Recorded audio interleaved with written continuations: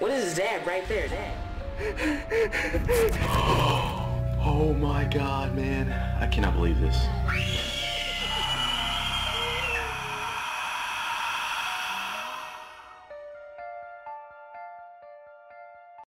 Hey y'all, once again, this is Maxwell bringing you another unearthly experience that I had growing up.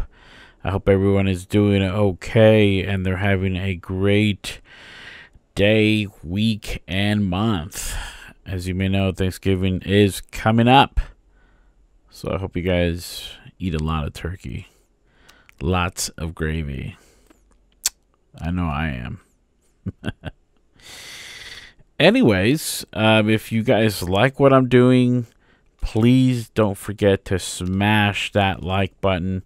Subscribe to my channel so you don't miss what I'm coming up with. And share this video with folks in your network if you know anybody that would like it. I mean, if you hit that smash button and that's all you do, then that is awesome of you because that helps spread the word of what I'm doing. And I have a lot of things coming up that I like to do. And, you know, so I appreciate the love. I don't have anything really crazy as far as news coming up. So appreciate you guys sticking around and just continuing to listen to my experiences. As expected, let's go ahead and get on with this experience. Now, my experience comes in around early 2000. I think I was like pretty young buck. Still kind of am, but you know, definitely just starting life, if you may say. It's probably like around maybe 21, 20, maybe 22. I know it was around there. And just to start by giving you guys a little backstory, I'd met a girl. Back then, you know, early 2000, the internet was just starting to get really good with chatting and meeting people across the United States and, you know, what have you. And so I guess that was the online thing to do, right? Was just like start meeting people and stuff who have your similar, I don't know, interests, hobbies, whatnot. And so I met this girl. And we've been talking for a while. And then we were starting to have like feelings for each other. And, you know, we decided that we wanted to meet up and we wanted to see where things would go with that. And at the time, I also knew a good friend who lived in Tennessee. Oh, and if I didn't mention that, yeah, she lived in Tennessee at the time. I lived in Florida. And then we were, you know, we started talking online and catching feelings, if you know what I mean. And so at the time, I also knew a good friend who lived in Tennessee. And he would tell me every now and then, like, hey, why don't you come out? You know, it's just me and my wife. We're chilling. Come out, come out, come out. So I was like, okay, cool. You know, we're pretty good friends. And so I kind of put two and two together. And so I thought that was a good time to pay him a visit. So once I arrived in Tennessee, you know, that friend of mine picked me up.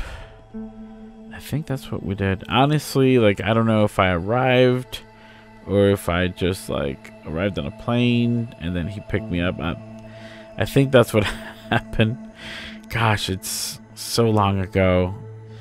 And that part of the trip was a blur to me. I know. But anyway, he picked me up, and he lived on the outskirts of Nashville, a little town called Lebanon. It's really pronounced Lebanon, but people in Tennessee will say stuff like Lebanon. There's also streets out there like Murfreesboro. they wouldn't really they wouldn't really say Murfreesboro. It's just like Murfreesboro, Lebanon. Anyway, fun time. So he brought me to his house. He lived like 20 minutes outside of Nashville. So this place was very small, like a small town. I know it was growing, but at the time it was pretty small to me. And we arrived at his house. He lived in a trailer out there in sort of like the woods, kind of like the open, you know, like woods. And at the time, you know, it was very comfortable. It was a very cozy place. And, you know, if you guys could picture this place, I mean, during the day, springtime, I mean, looking over his 6 acres and his, you know, on his trailer home. I mean, it was breathtaking. It was like the best thing for a guy like me who is like from a rather big city. So, you know, I really got the chance to really be surrounded by nature. So at that time, it was great. I loved it. I loved taking in that beautiful, you know, just countryside of things, and absolutely soaked it in. So where things start to get kind of interesting is during the night. And even though I was grateful that my friend let me stay over his house,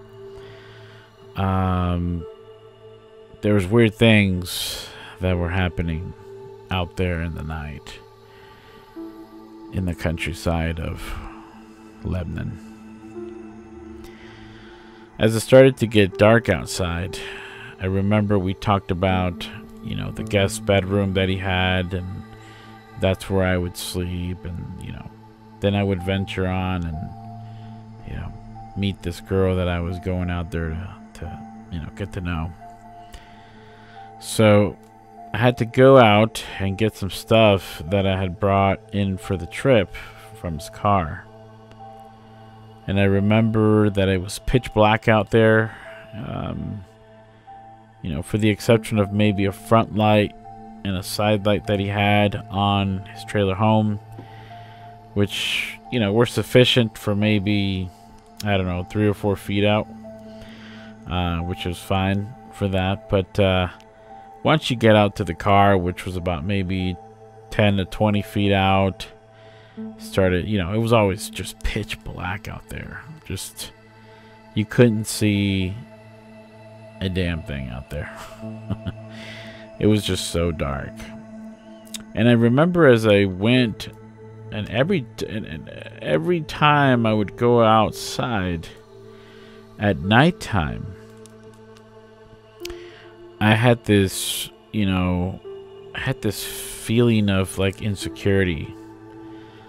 I had this feeling of, you know, like dreariness, you know, like something was watching me, or something just wasn't right. Something was off. And there was like, you know, this sense of urgency that I had just to get my stuff and come back in the house. I never felt so rushed to go out and come back in somewhere. I remember that feeling very, very clearly. So once I got inside, you know, I decided I could brush this off, you know, it's not a big deal. I never really thought any more of it, to be honest with you. So I started getting ready finally for bed. Everybody's saying their good nights, you know, him and his wife, and say, hey man, we'll see you in the morning. All right, cool. So went back to the bedroom, and you know, it just felt very uneasy. Once it started to get like dark, and you know, you're laying down in your bed, and you know, and you turn off the lights, it's, you know, that's it, right? There's nothing for you to see anymore. It's just pitch black. And I remember that I was sleeping in front of this window that I had in that bedroom, and at the time I don't think it had any drapes, any window drapes, and it just made me feel just really uneasy. I just remember thinking, you know, I shouldn't feel this way, right? I mean, should be excited. I should be thinking about this person that I'm gonna go see. So I should have had like butterflies in my stomach, but that night it was a completely different feeling that I had. Just very uneasy, very unsettled, almost like a fearful feeling. So as you can imagine, I really didn't get no sleep. I try not to think about it, but it was hard. I remember at some point during the night, your body just kind of tells you, okay, it's time to go to sleep. So I finally fell asleep, but woke up a couple times during the night. And on one of those times, I remember hearing strange noises outside, like rustling, like something was moving out there. And I thought, I'm off the grid right now. I'm like 20 minutes away from the city. So, maybe it's a deer, maybe it's squirrels, and thinking about, the logical or the reality that it could be something that we all know just kind of gave me comfort. It was just like, it's not a big deal. So suddenly, out of nowhere, and before I say this, it's like, I don't know if you've ever slept in a trailer home, or if you've ever had a trailer home in your life. I don't know. I've visited a couple. This was obviously one of the nicest ones, where it's really nice and furnished. They've got everything that a home could want, and some. But one thing that sets a trailer home apart from a home, in my opinion, is that a trailer home, it's very easy to hear things outside. Probably because of the type of material they use. It's a lot thinner, and it's just easier to hear things. So when it's pitch black and it's dead silent, you can pick up, the cat that's outside. You can pick up the dog that's barking. You feel like it's right there, right? So my senses were hyped up when I heard a loud, heavy, just thing or whatever it was running straight up one side of the wall of the house, which was the opposite wall of where I was sleeping. And I could hear that, even though the house was shaped rectangularly. It was a very long stretch of a home. At least that's what I thought, it wasn't like, huge, but it was a comfortable trailer that, had a nice stretch. And so I heard this thing just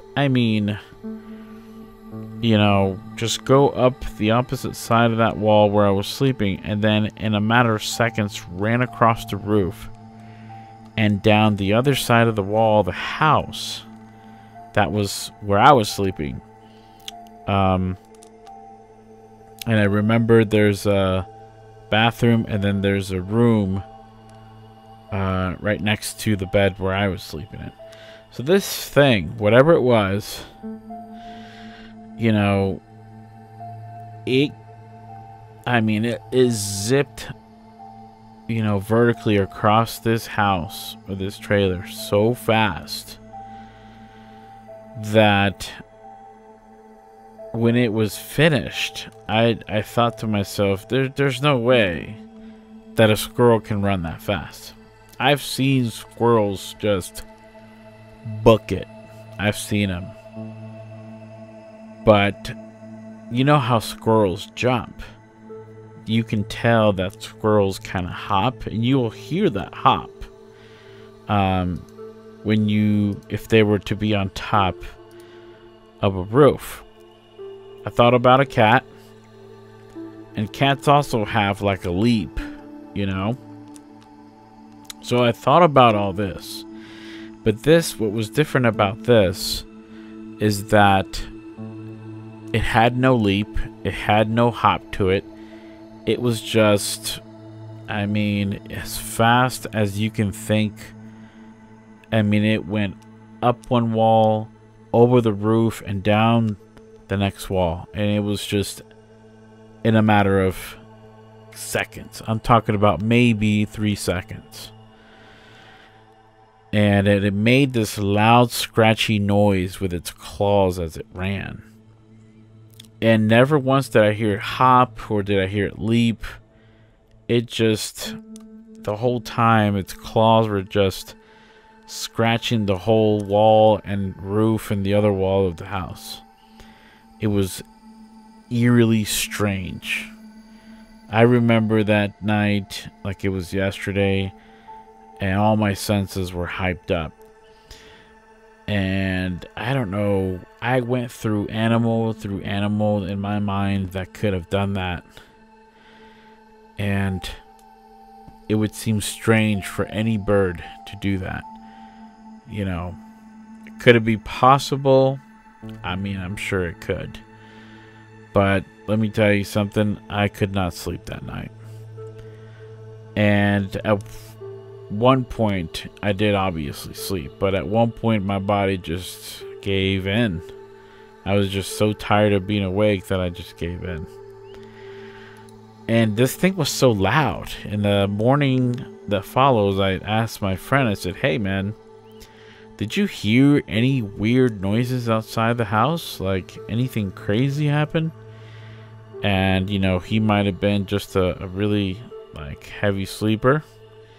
And he said, nope, I didn't hear anything.